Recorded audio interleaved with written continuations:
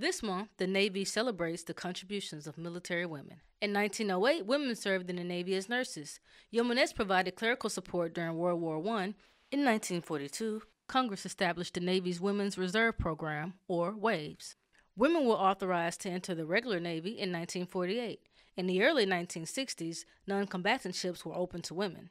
In 1993, women got closer to the action when Congress repealed the combat exclusion law, which allowed the women the opportunity to serve on board all surface ships and squadrons.